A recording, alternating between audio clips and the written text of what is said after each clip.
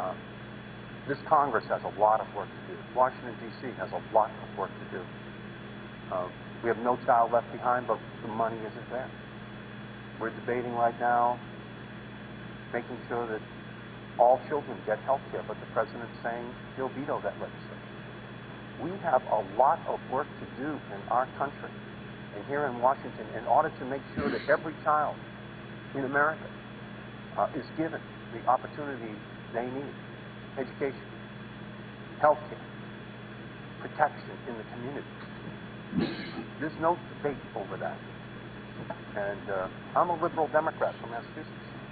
So on those things, that's what I come here to do every day. And we're fighting to make that possible. And the work that you do for Katrina in books, that's great. It really is. I guess the question I would ask you is, how can you work to have a positive message? Because they have to hear a positive message from Congress, too. There are people here fighting to get that positive message out, too. We're not successful in the short run. We have to continue to fight. What can you do? What you do in Katrina, unfortunately, what you do in some of these other things, kids in America don't hear about that. They should, but they don't. All they hear is your music.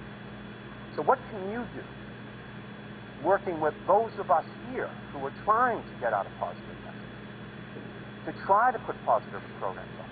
What can you do in your music to get out the positive message, to accent that? What can you do? I actually call my music a Bible with a Playboy cover on it. And the one thing that I disagree with you about is kids know what I do, because I make sure that I get on BET, I make sure that I get on MTV, and as a matter of fact, one of the reasons why my last album probably didn't reach the place that it was supposed to reach, even though I had one of the biggest singles in the world, because I didn't spend time promoting my album. I spent time promoting what was going on in Mississippi and the fact that people in Mississippi were being ignored. I think what happened, as a matter of fact, and I think if you talk to people in the crowd, people look at me as more of an activist now than they do as a rapper, and it sort of hurts my pocket, but that's fine. Do you think that your music is consistent with, but let me or undermining of the message you're sending on? But actually, my music is the music that you put out there consistent with, or undermining of the message you're sending on Katrina? My message is very consistent. The message in your music? Actually, if like I say, I call my music a Bible with a Playboy cover. I start here and I end in a different place. And what I will say, real quick, I think part of the problem I see in Congress right here today, I look at the fact that we're debating about something that's so very important in our society, but our parents are gone. I'm looking at the seats. Our parents are gone. And as more questions are being asked, as important as people say that this is, our parents are gone. So we're left here again. It's probably by the end of this statement, it's going to probably be more of us than it will be of you guys. So once again, we're here to bend for ourselves again. Can I say this to you? Every time one of your videos play, there's not a video playing of your work in Katrina. There's not a video playing of this other message.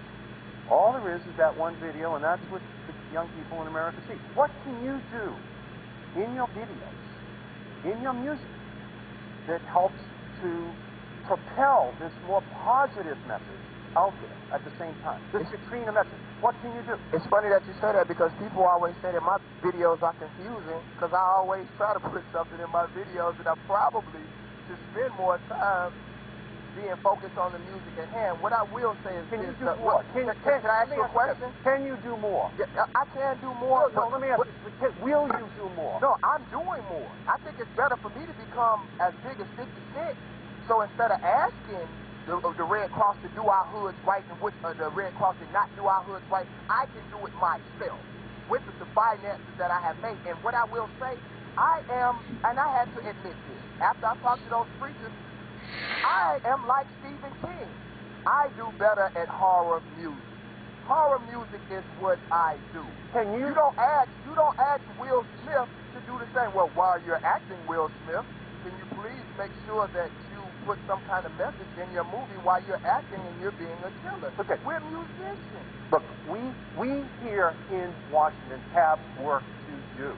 I come to work every single day trying to do better for the people that you're sending your message to. My question to you is, are you willing to try to do better in communicating a message that is more positive?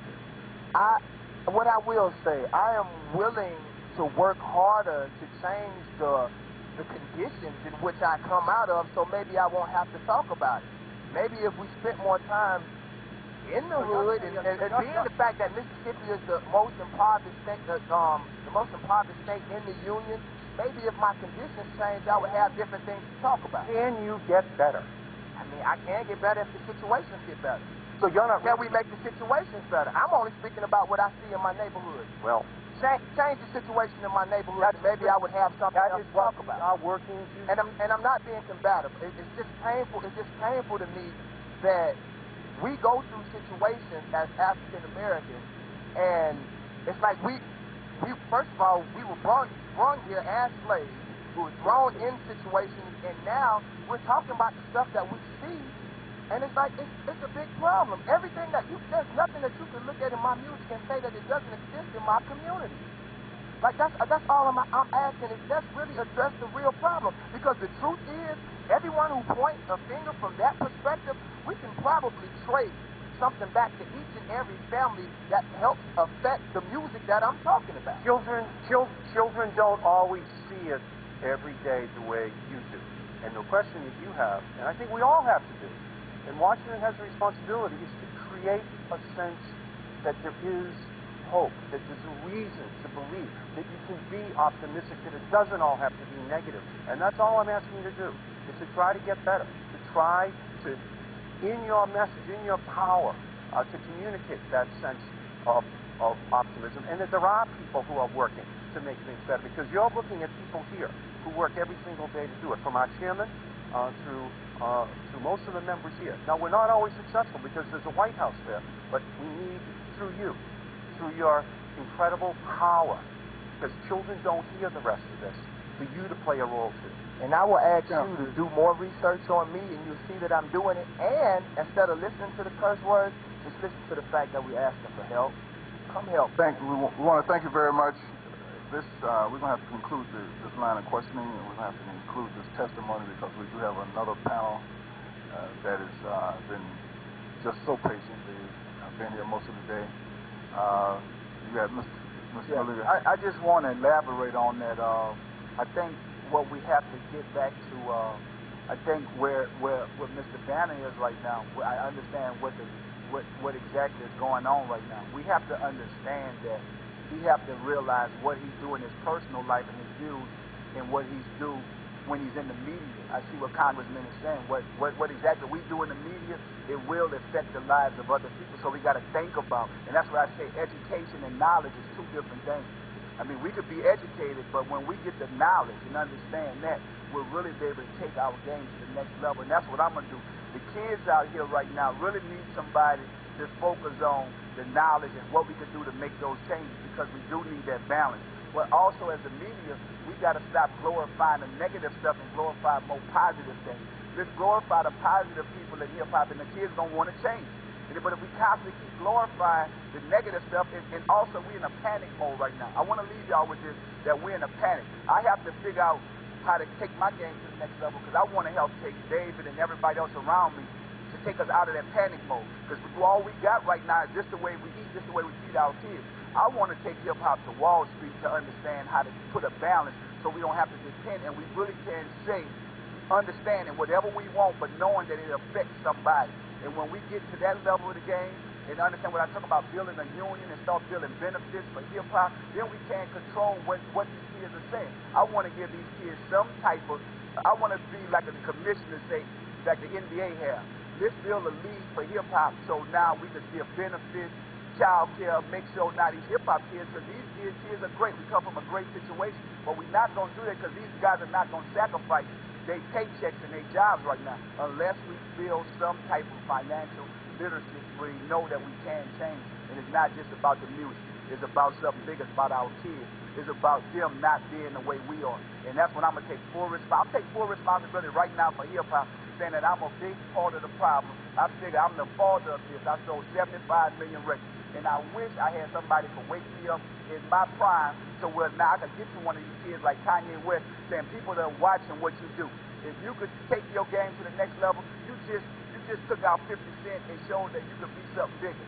Now, if you think about what you say on this next record, or the next person that comes powerful with a big record, like a millionaire already started to clean his lyrics up. And I'm not saying change the content of the freedom of speech. I'm just saying take out the negative stuff that they won't play on the radio or TV anyway. And we can get some of these endorsement deals. We can get our product into. We can be a part of these diversity programs. If you look at like Walmart, Target, if you look at diversity for a reason, we're not involved in because we are stereotyped by the music.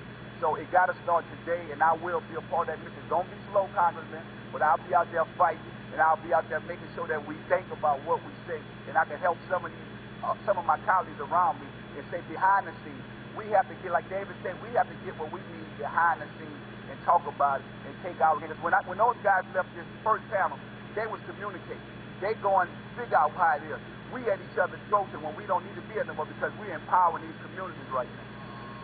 All right, thank you very much. We thank this panel. We thank you so much for your time and for your testimony. You have really done the entire nation quite an excellent service. You really provided some insight into your art form and insight into your business. We thank you so very much. And now we will ask the next panel to please be seated. Thank you so very much. Thank you. And thank you guys for the opportunity of letting us speak. Thank you, sir.